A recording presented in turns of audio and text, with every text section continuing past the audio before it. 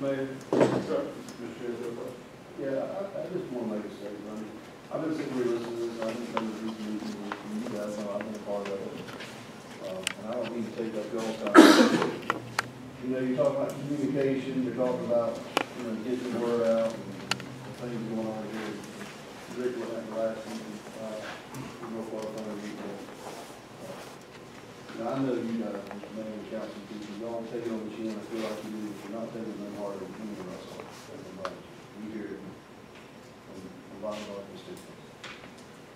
And you're talking about the manhole in the woods. The first email I got from Mr. Barber, it said just that.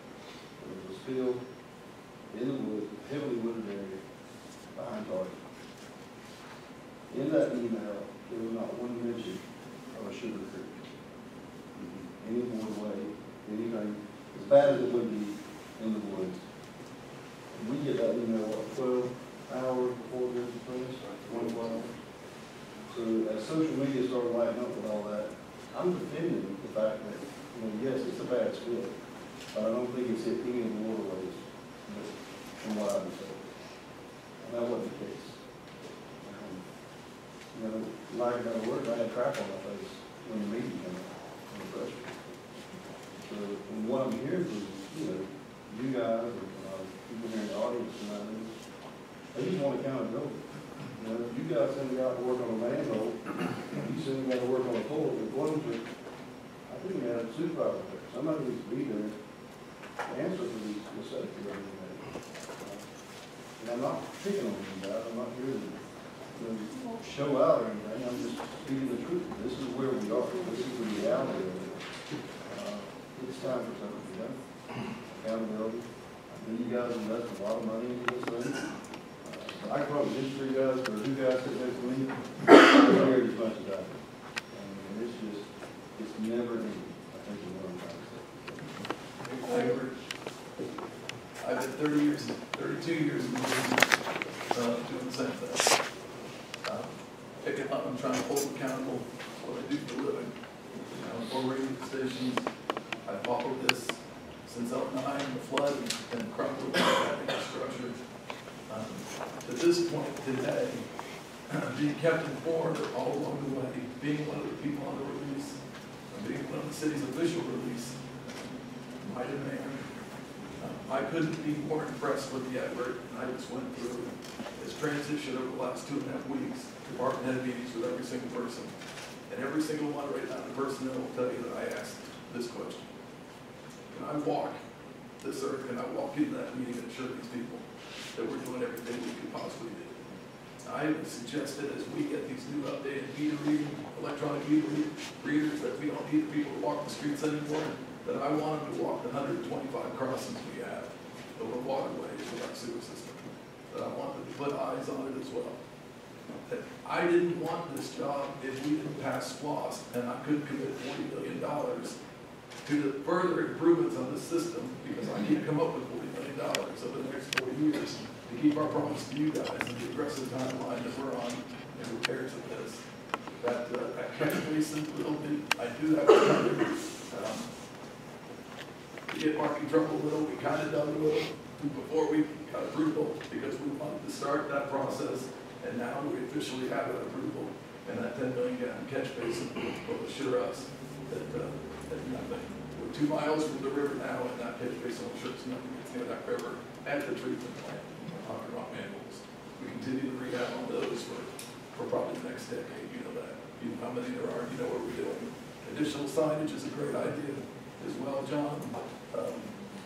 You want me to hop off the bridge? I'll do the big one. Well, I know, but I want you to come back to us, all that have decontaminated wells, when this event is over, and say that the city of Valdosta is going to put forth the effort to reimburse us for the well decontaminations. I own 4 wells, but these folks all live where I am, and they're all going to have wells that need decontaminated. It's not a trivial process. That's what I had wanted to address a few minutes ago, to expound a little on what Ms. Davis had said. We refer to ourselves in Madison County probably too as fiscally constrained, but in reality we are poor.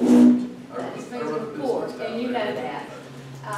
Our residents, most of them, don't have the money to pay for the water filtration systems. We had people today who spoke in Madison. They paid anywhere from $4,500 to $6,000 and above just to get the initial system. That doesn't include replacing the different parts that have to be replaced yearly or however often they would need to. When you start talking about buying water and it's costing our county right now several thousand just to do the testing for the vehicle, because of course we're doing it for free. So for them, because they shouldn't have to pay for it. But when you look at all the different areas that the people have to try to cover to make sure that they're not using contaminated water, a lot of them don't have the money for it, and because of that, truthfully, a lot of them who have lived close to the river for many, many years, they don't bother. And we don't know what they may at times deal with as a result of the water, but they know they don't have the money. They've always been there, or they've been there for a number of years, and they say another spill, and they just don't bother. But the bottom line, and I think with most things, the bottom line just comes down to money, and it hits a lot of our residents very hard along that area. I have a question. As far as accountability goes, when these spills happen, is anybody fined? I mean, it seems like, is there anything, like if you spill X amount of raw sewage, does the EPA fine the city? Is there any kind of? The EPD can find the city. But that is not like Automatic. It's not automatic, or is it based on the gallon or whatever it is. They do have that authority to Have they? fine. Have they ever? Have they ever? I've been here, I've been city manager 2 years. Since I've been here 2 years, no, that we've not had. It's been going on for a long time. Before 09 had been happening, so We're under consent order, still with EPD, but as far as I can remember back, I don't think we've had a fine. What they've done in lieu of fines is they added more projects to keep the problem from happening. They'll do that many times rather than a dollar value. They'll add more projects to the consent order. how will the notification system change? Notifying us downstream. And the reason I asked, a year or so ago, we have a place in the River. My lab's playing around the water. We kayak a lot, Scott, like you do, and enjoying the water. Get the truck. I'll have a text from a local official, stay out of the river. The spill had happened 4 or 5 days prior. We just found out that day. And I've been in the river playing with my lab and having a good time on the Withlacoochee River. How will the notification system change to guarantee that everyone, even those who don't have email and internet access on the river, know about these spills? Because that, to me, is criminal neglect, because you're endangering their lives. I mean, because you're in that water, their animals are in that water, their farm animals are in that water, and no one knows. I don't think I have an answer to that. You add things to anybody on that email list. You can get it by phone, you can get it by notification. You get more specific with it as well. If it's anywhere near a waterway, obviously we don't want an egg on anybody's face.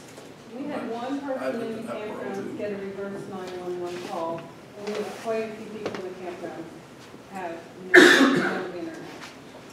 So we're trying to take care of ourselves, and we're trying not to be dependent upon any government organization, which we do, with the exception of a few people, a lot of the people in Hamilton County did support County.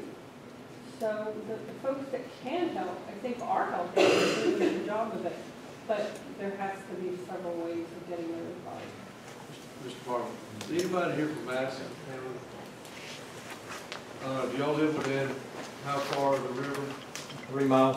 Did y'all get our code red announcements on your telephone? Yes. Okay, so we have a code red system in Madison County in our emergency management, and pinpoint target areas in the county, put out a blast phone call, automated message that gives those type of warnings. I'm glad to see that in our county, I think that system worked pretty good. And so I don't know if Hamilton or Suwannee has code red or similar type of announcement notification system. Y'all are relying a lot on the systems to tell you communications.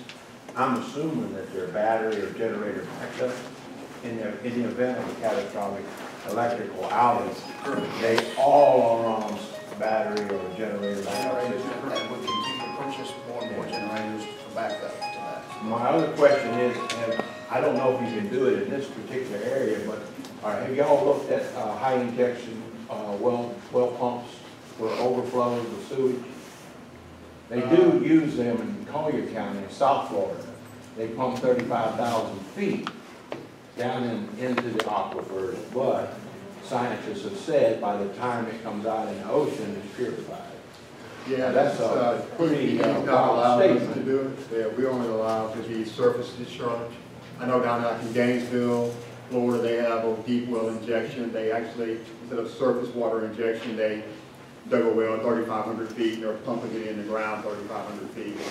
You know, some pros, some cons. Some folks are pro to that. Some folks don't think that should be happening either. So, you know, still some science needs to be done up in this area to make sure because of our soil conditions. Yeah, well, they use a bubble system in South Florida.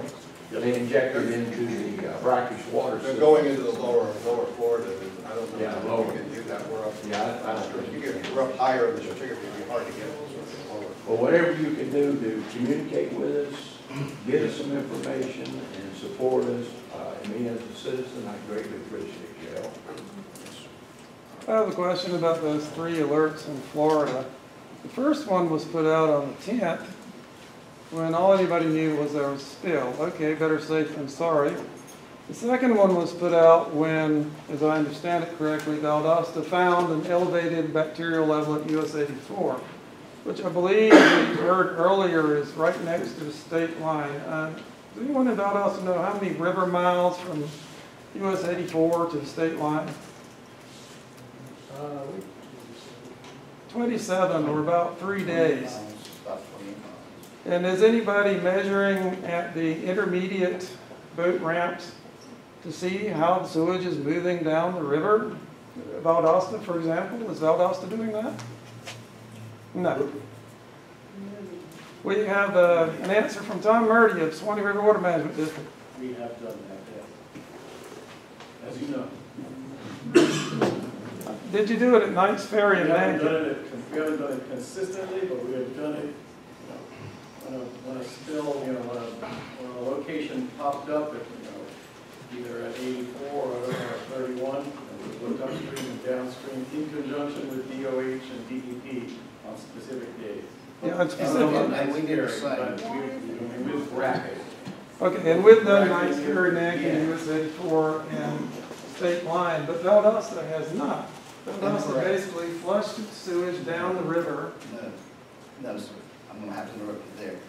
When I just like the gentleman here said, when we got that hot spot at Knight's Creek, we went down there and we took our crew down there. They took samples. They did the lab work. We took it to lab in Thomasville because the other folks were going to say, oh, they're just making the numbers up.